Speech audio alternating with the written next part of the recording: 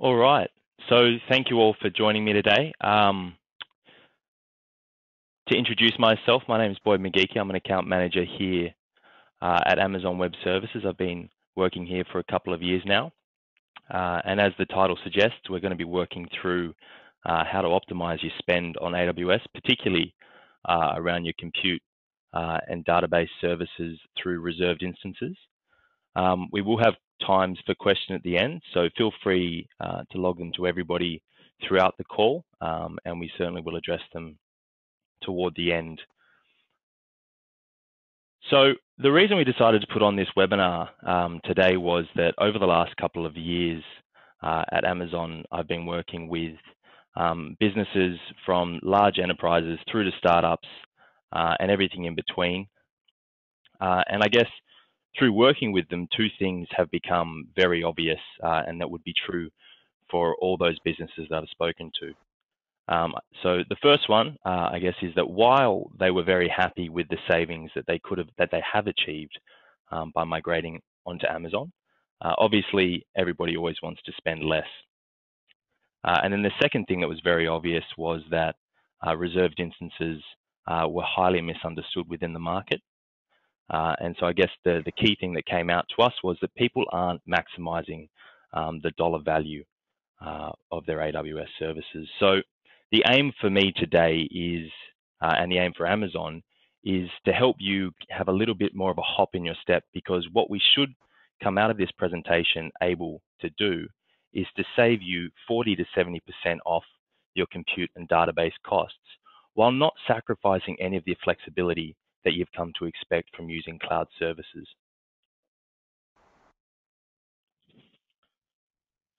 So the agenda is to understand the right business model for your compute resources. And the way we're going to do that is we're going to do that in 3 steps. The first step is discussing what the journey looks like to getting to a position where you can reserve lower prices. And it is a journey, and it can be very different lengths of that journey, be it 1 day, 1 week, a month, and certainly any more than that, we should start having a conversation about how we can start saving money in the short term anyway. And then number 2, we're going to dig in and try and demystify what reserved instances are, and also discuss some of the new flexibility we've introduced around that platform. And then finally, a lot of you should have a proposal in your inbox from me or one of my colleagues from the AWS team across Australia and New Zealand. And so what we're going to do is we're going to dig into that and understand what that represents from your company, so that you can feel free and feel confident to go back into your business and know that you're either on the right business model for your current applications, or you know the path that you need to take to get onto the right business model to maximize the value per dollar spent.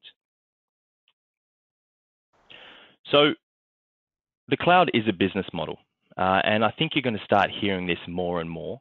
And that's the big change. Although obviously I hope that you do enjoy some of the technologies and some of the ease of use that we offer you, fundamentally the big change, the big shift is going toward this utility model, which fundamentally it's a business model that we're moving towards.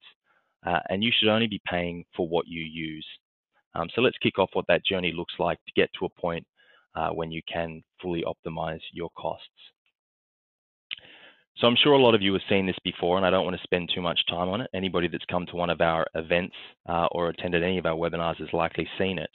But what we find in the on-premise environment is that you have to predict what your resources are going to look like over a 6 to 36-month period. And that's the first step in the journey, is changing the way you approach procuring and consuming your IT services. So what we have here is where you predict your demand is the dotted gray line, and then what the actual demand is, which is the blue line. Now, obviously, in the initial stages, demand is far below it. So what we see is opportunity cost. It's wastage, whether that be overspending or whether that just be the opportunity cost of investing your time and money in something where you could have better spent those months investing in a project that was more urgent. And then what we see as we move toward the right is very quickly we might see actual demand for that service accelerate beyond what you predicted in that period. And so what we'll see then often is customer dissatisfaction. A great example of this is the Click Frenzy event, which just about a year ago today launched, and unfortunately it was a unmitigated disaster in terms of the IT outcome, in that it didn't perform. And so over the last year, they've migrated onto AWS, and we've worked with them to ensure that when demand does spike, that they are able to meet that demand. And hopefully we all got a good deal last night, or we intend to get a good deal today from Click Frenzy. And I suppose, immediately people are going to jump out and say, yes, Click Frenzy, it's great that we did get a good deal, but that's not matching to what my business model and what my applications look like. They're far more steady state. And that's fine. We have a business model for that as well. And we'll certainly dig into those steady state workloads a lot throughout this presentation. So what we want you to start thinking of your infrastructure as is elastic, and is mapping your resources directly to your actual demand to minimize waste and maximize, obviously, performance when people are consuming your resources. Now, if you think web scale, if you think scaling up and down, it makes a lot of sense. If you think within Sun Enterprise, it might be a little bit more difficult to understand exactly what this means. And an example that I often find when I walk into businesses is the IT department is concerned because Dropbox is rampant throughout their organization, and they're concerned people are sharing highly confidential files over what they have no control over, the level of security that's placed there. Now, Dropbox, fantastic product, obviously a significant user of AWS, so nothing negative to say there. But what if the business case that you had to put forward, instead of being, well, we might have 1,000 users that use 10 gigabytes each, or we might have 10, became, we'll pay $1.10 per user that uses 10 gigabytes. And it doesn't matter how little or how much of that you use, or how often that they're leveraging it. We'll only ever pay for exactly what they use. So, as I said, we completely understand there's a lot of applications that don't necessarily leverage the scaling up and down. You might have moved a static web load onto Amazon in a very like-for-like environment. We see that all the time. People that think they can still get cost savings, and they certainly do, by moving the same sort of setup onto Amazon. Or they needed to move quickly because hardware was failing or maintenance was running out. A number of reasons. One of the most common is actually we'll move it and then we'll use all the flexibility of Amazon to re-architect so that we can optimize costs. So I guess stage 2 is you've moved a steady state workload. It isn't highly optimized. It isn't scaling up and down on demand. It's static. And in a traditional environment, what you might find is that you've purchased the hardware, so the application can just take advantage of all of that hardware. So what's the point of necessarily monitoring and measuring that too much? You're going to amortize that over 3 to 5 years. A quote down the bottom here by Lord Kelvin: if you cannot measure it, you cannot improve it. Now, obviously, he has a vested interest in people measuring things, but be that as it may, it does apply to the cloud environment, where when you have access to instant elasticity, when you have the ability to change the size of your compute and database resources in minutes and start paying a new price that's more relevant to your business, monitoring and managing those resources becomes a highly important activity, and one that can save you significant amounts of money, even for static workloads. And that could mean a number of things. It could mean that you were predicting what demand would look like in 18 months, but right now it's a quarter of that. So you can reduce the server size by half. Or it could be any number of things that exist within your organization, like the application is memory dependent, but you're using a standard ratio of CPU to memory. So maybe it makes sense to move that resource onto a high memory instance type, which we offer, to make sure you're getting the best bang for buck.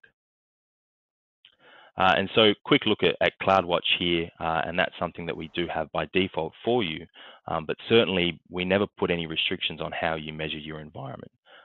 So whatever you use at the moment, we continue to suggest you use that and see us as add-on, as extras.